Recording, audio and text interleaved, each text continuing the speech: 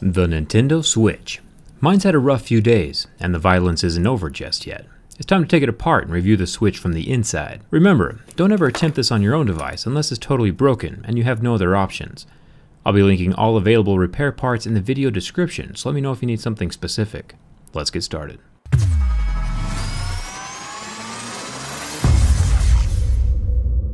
For the past few consoles, Nintendo has been using their own proprietary tri-point screw on the back panel, and the Switch is no exception.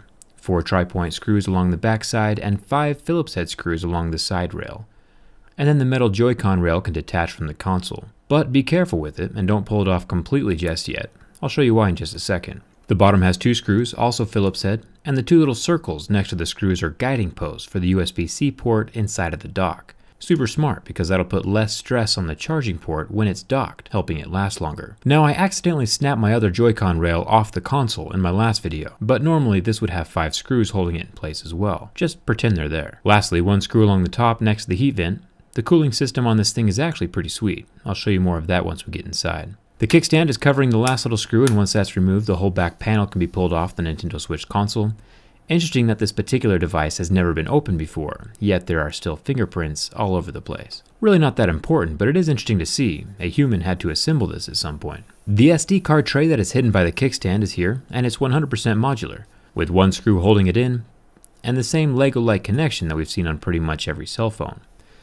There are 6 more normal Phillips head screws along the inside of this back metal panel. Then you can remove the metal plate from the console. Now, this metal plate is interesting on 2 levels. One, it's got a series of foam pads along the back to keep the separation from the circuits and to keep vibrations to a minimum. And it's also got the largest glob of thermal paste that I've ever seen inside of a mobile unit. But it makes sense when we finally get a look at the size of this heat pipe. This heat pipe is used to wick away heat from the main processor, which is the hottest and hardest working component inside any computer or gaming system like this. So the heat goes in 2 directions. The first is through the large glob of thermal paste right into the large silver metal backing, and the second is through the copper heat pipe along the fan and spitting out the top of the device. I'll remove that heat pipe and look at that in just a second. I'll disconnect the battery first, which is smart practice anytime you work on anything electronic. I did warm up the screen for a second to try and soften the super strong adhesive under the battery, since this will probably be a repair people want to attempt in a few years when their own batteries start dying. This is normally not good for the battery and is actually pretty dangerous if you use a metal tool. I wish Nintendo would have used the magic adhesive pull tabs that we see in most cell phones these days. These pull tabs cost pennies to manufacture and make repairs so much easier and safer for repair guys like myself.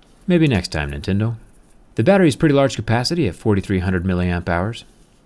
Remember how I said earlier to be gentle with these side rails? There's a small ribbon cable that goes to the main board, and this is what will be charging your Joy-Con controller. So if this breaks, so does the charger to your controller, and the controllers are kind of important. There are dual speakers at the bottom of the game system. These fire out through the holes below the front screen. And the USB-C port is here in the center, soldered onto the main board.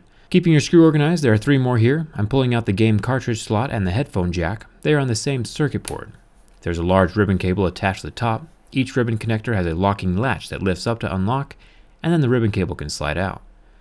Then the board also has a Lego type connector under the heat pipe that unsnaps. This thing looks pretty sweet, and now you know if multiple games stop being read by your console, this guy's probably the culprit and needs to be replaced. If all else fails, you might be able to digitally download your games to the console. This is what I did with the Zelda game that I'm currently playing. Let's get rid of some more screws. There are 3 screws holding down the copper heat pipe just over the processor. Try to keep the thermal paste intact. As long as it's not dry and crusty, you can probably just reuse it. If it's all dried up, you can probably just reapply some normal thermal paste that we find on Amazon. I'll try to link some in the video description. There's a bunch more screws holding the main board into place. Remember to keep these organized. Your life will be easier if you do. The other Joy-Con rail is plugged into the side of the motherboard. Unlatch the lock and the ribbon can slide out. The speakers can be found in the bottom corners of the Nintendo Switch. And the interesting thing is that the speaker cone is made from the same rubber material that we saw inside the Apple AirPods. So while the Nintendo Switch itself is not waterproof, if any liquid accidentally falls into the speaker slots, the speakers themselves can survive. Nintendo did use quality speaker material. The water damage indicator is right here next to the corner of the battery, and then we released the large ribbon that sits right below where the cartridge used to be. And finally, the beastly heat pipe can be removed. This helps wick heat away from the processor. Without this, the system might overheat and turn off. If you remember, I used a thermal imaging camera on my LG G6 teardown to see if the heat pipes actually work, and they do. And this heat pipe is even bigger than the ones we've seen inside of other smartphones. It's even got fins up at the top to let the air flow through and let it cool down faster. Just a few more things to unplug, like the volume and power ribbon and the fan ribbon. I'll show you more on these in just a second. One more wire cable on the left side, and then this little guy right here is extremely interesting. This is the built-in memory for the device, and it looks like it's replaceable. Normally, phones and tablets have their memory soldered directly onto the main board, and it looks like this system might be able to upgrade and hold more memory in the future. It'll be easy for Nintendo to start selling larger capacity switches because none of the board schematics would have to change if the memory is swappable like this. Just plug the new memory in and you're good to go. Finally, here is the main board, the brains of the device. The charging port is directly soldered in place and not replaceable, unfortunately, but I imagine that the dock is pretty sturdy, so wear and tear on the port should be minimal, but even then it would be nice to see a replaceable charging port like we have on most cell phones these days. The last thing to come out of the frame is the fan with its 3 screws. This fan, coupled with the large copper heat pipe and heatsink, should do a pretty good job of keeping the tablet cool, especially since it's only running at 720p when it's not docked. The super long ribbon cable at the top is for the volume and power buttons.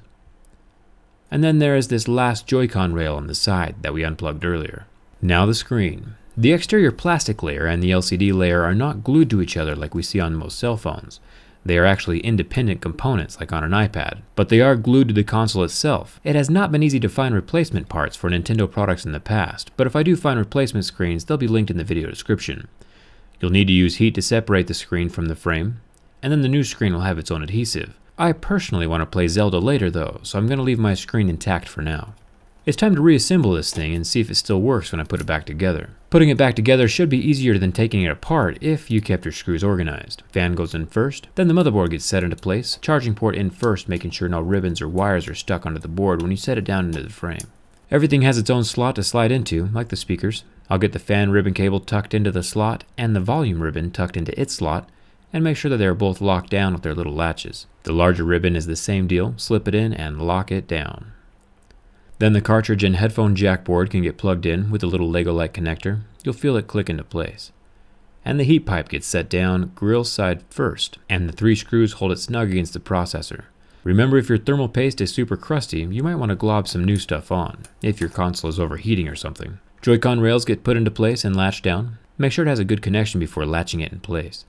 Ribbon cable that plugs into the cartridge gets slipped in and latched down, and then the other Joy-Con rail gets lined up along the side, and the 2 ribbon cables at the bottom near the speaker get tucked into place. And latched down like the rest of them. Set down the black plastic bracket over the headphone jack, and then we can set the 4300 mAh battery back into place, and plug it in. I'm just reusing the same adhesive as before, but if you buy a new battery, it will probably come with its own adhesive. Get the rest of your motherboard screws into place. Assuming you had them all organized, this should be relatively easy. Another interesting thing is that this black tape on the metal backing. This is a super cheap way to keep the silver from shining through with the little grill slots on the back of the console. Pretty cost-effective way of keeping the controller looking clean and blacked out. And a final screw next to the SD card slot. After you finish plugging that into the main board like a little Lego, and affixing the foam pad over the top of the connector. The foam pad will help it keep from accidentally disconnecting if it's ever dropped. The back plastics can fall into place at this point with 1 screw at the top of the console, 2 more screws at the bottom, and 5 screws on either side of the device. All these are your normal Phillips head screws. And lastly, 4 screws along the back with the little guy underneath the kickstand as well. And it looks like everything works. I can keep playing Zelda now. At least until I take apart the Joy-Con controllers to see how they work. This poor system has been through quite a lot and it keeps on chugging. I'm pretty impressed. My Instagram followers got to watch me stream this teardown live on Instagram. We just hung out and talked for about an hour as I took this thing apart for the video. Follow me over there if you want to jump in and chat during the next teardown. Thanks a ton for watching. I'll see you around.